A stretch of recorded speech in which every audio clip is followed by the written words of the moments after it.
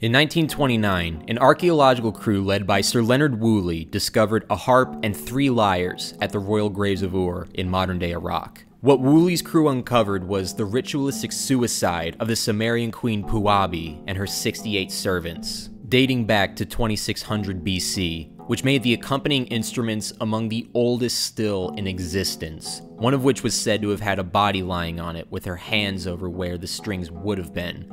It's believed she played it until her death.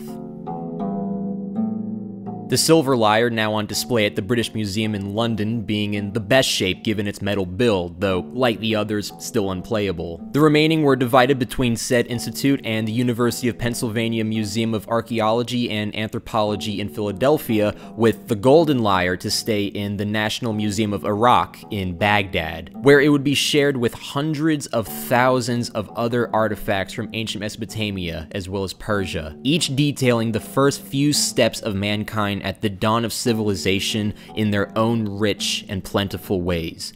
That is, until America invaded in 2003.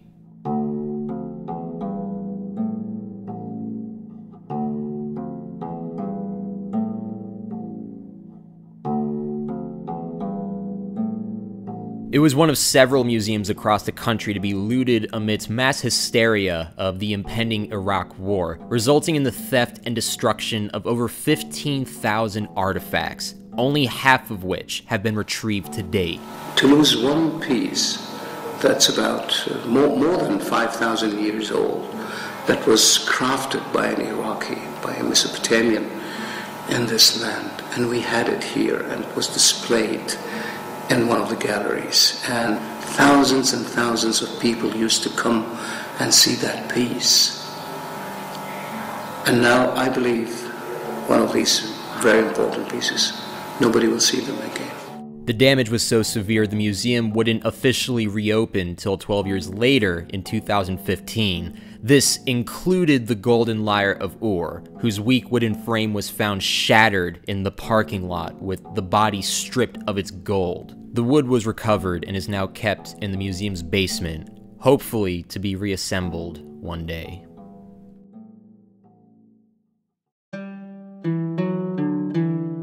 However, in 2004, a man named Andy Lowings came with the proposal to make an authentic, playable replica to take around the world and perhaps perform with. One made from the same regional materials as the original was. This required 75 kilograms of cedar wood transported from Baghdad to England by the Royal Air Force, 2 kilograms of bitumen mixed with beeswax from Heat, Iraq for the adhesive, mother-of-pearl shells from the shores of the Persian Gulf to make the eyes, strings made from a cow's stomach, and 2/3 kilogram of 24-karat gold with a full year dedicated to crafting its new frame. And just as much time spent by countless painstaking artists to replicate the art designs around it, many of them working without pay, and some even contributing their own money to finish the project. You soon realize that it's a very, very long, tedious task, even with modern tools.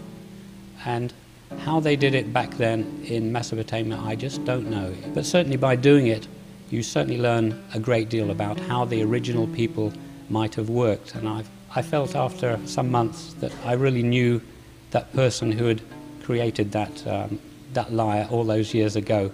But with the lyre finally completed years and years later, with Mr. Lowings successfully traveling the world to share its story, there was one final step that needed to be taken: to record it.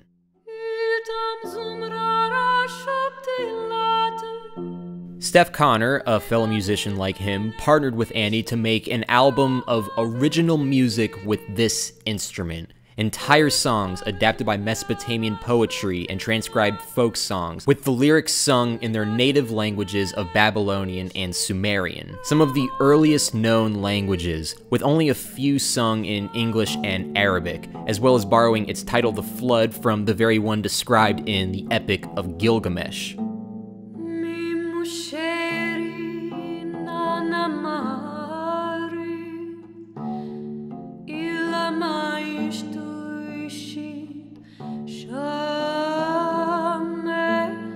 We try to bring these old times to life to everybody.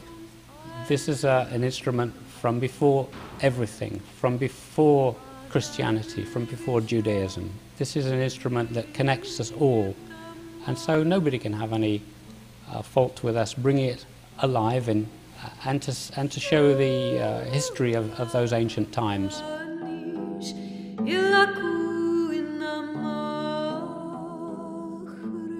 I can understand if someone has reservations with this album, since at the end of the day it's only a replica and not the real thing, and yet there's something about the legacy that comes with this instrument that I find so emotionally palpable. I've listened to it countless times, fully aware it's not the actual Lyre, and yet there's so much weight in the sound that it might as well be. I mean, you can't help but feel everything that's gone into it being made when you listen to it, or the significance of what it's imitating, or even the death that surrounds the original Lyre that this almost inherits.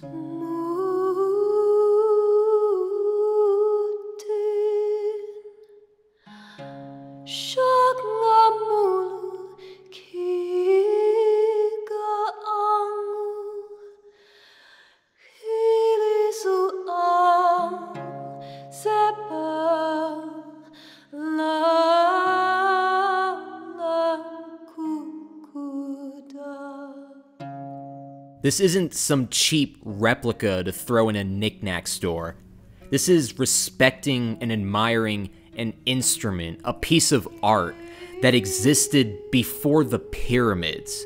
There is a statement being made with this that I've been shocked hasn't gotten more attention. The Golden Lyre of Ur project is one of the most unique I've come across in my life, and I commend each member for their dedication and craft in bringing this to us. The work, after all, speaks for itself.